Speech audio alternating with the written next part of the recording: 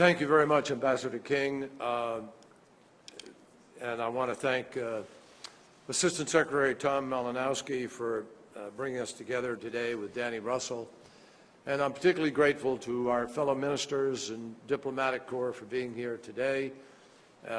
And particularly grateful to my colleagues, the Foreign Minister of Japan, the Foreign Minister of the Republic of Korea, for being here to share in this, and Prince Zaid also, whose leadership is so important on it. We're here today to really confront some of the most urgent issues of conscience. And policymaking is often marked by complicated decisions, by close calls. But some things remain crystal clear. Barbarity, inhumanity, I think you can call it evil, we all recognize still exist. And in the challenges that we're facing in the Middle East right now, that has been underscored in the last days. We simply cannot be blind to these egregious affronts to human nature. And we cannot accept it. And silence would be the greatest abuse of all.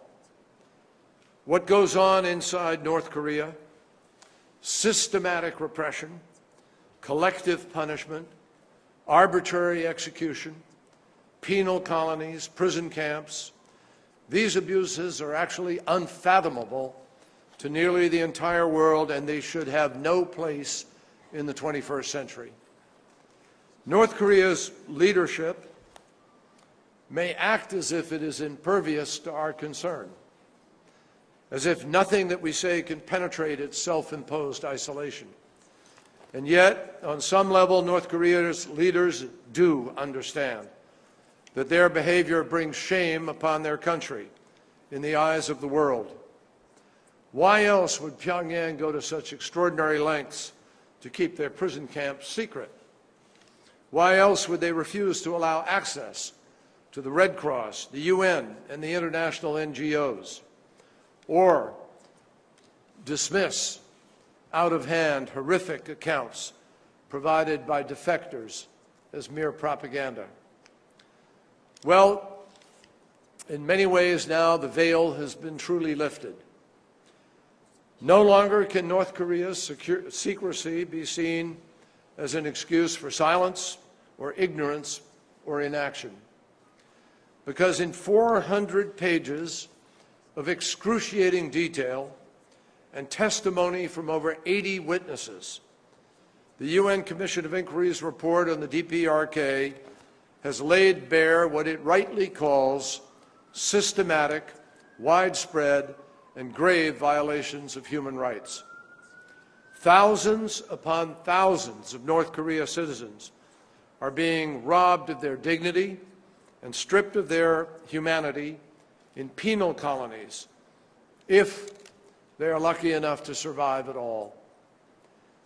Torture and forced abortions are routine, and the sentencing of Americans to labor camps without a trial, fair trial, is as unjust as it is reprehensible.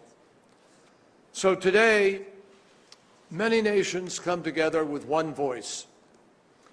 To the tens of thousands who are suffering in Yodok, Hwasong, Kaesyeon, and in prison camps across North Korea, we say, you may be hidden, but we can see you. We know you're there. Your captors can silence your voice and assault your dignity, but they cannot deny your basic humanity. And we have someone with us today who you will meet shortly, whose life story proves that to be true.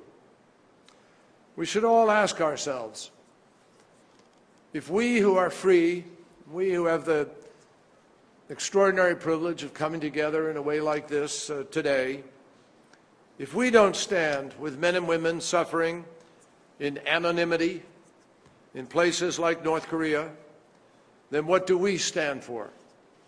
And if we don't give voice to the voiceless, then why even bother to speak about these issues? So we say to the North Korean government, all of us here today, you should close those camps. You should shut this evil system down. As the Commission of Inquiry report concludes, the gravity, scale, and nature of these violations reveal a state that does not have any parallel in the contemporary world. And the Commission makes a set of clear recommendations to the DPRK government. Some are as simple as acknowledging its abuses and holding those responsible to account. Others involve reforming the basic institutions of society. The United States looks forward to working with the European Union, Australia, Japan, the Republic of Korea, and other nations on a strong UN resolution that carries these recommendations forward. And I want to thank High Commissioner for Human Rights, Prince Zaid, and former Justice of the High Court of Australia, Mr. Michael Kerry, who chaired the Commission. Let me also recognize the extraordinary work of the Australian government, and my friend Foreign Minister Julie Bishop, who is here, for helping to ensure the UN report gets the attention that it deserves.